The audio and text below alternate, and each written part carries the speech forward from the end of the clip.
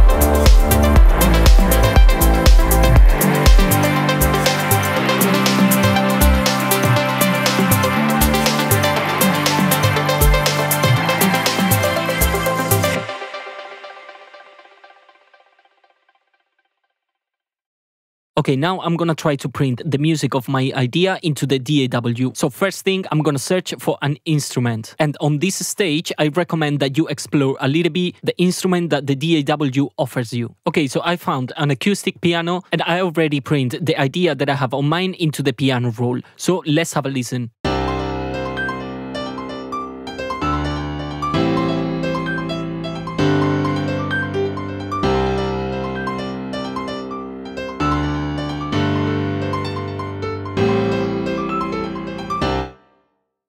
Okay, and now I'm gonna add a basic drum beat.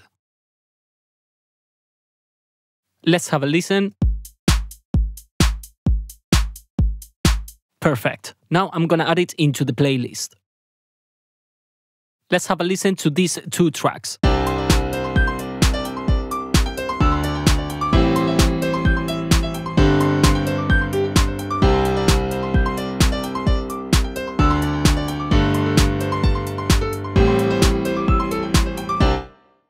Okay, it sounds terrible, but at least it's similar to the idea that I have on mind. So first thing that I'm gonna do now is to reduce the BPM.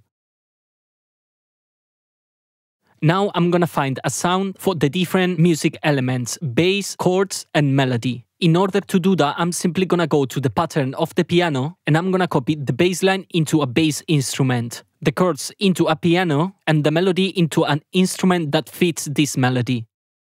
Okay, now that we found a sound for the chords, for the melody, and for the bass, let's have a listen to how it sounds together.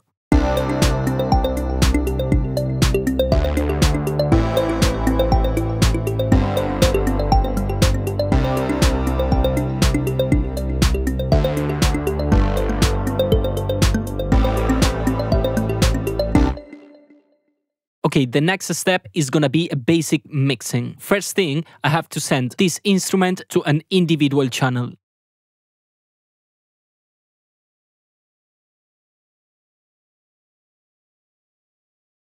And now I'm gonna adjust the volume and add a basic EQ and sidechain.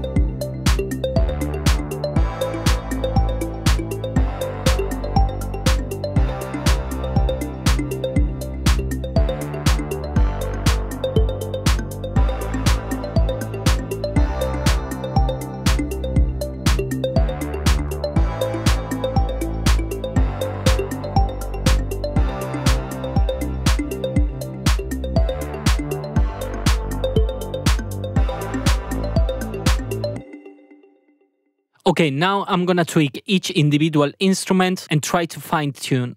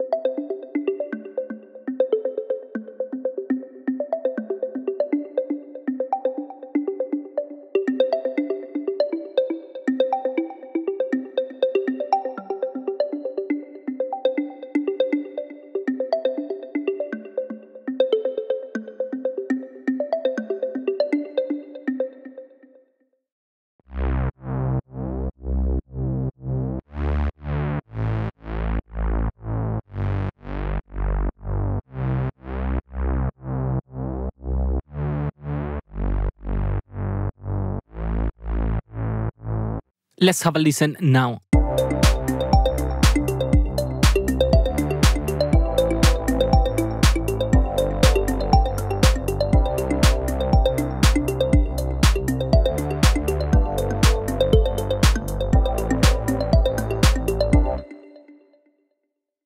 Okay, and the last step on this stage is gonna be to add few extra elements and do a basic arrangement.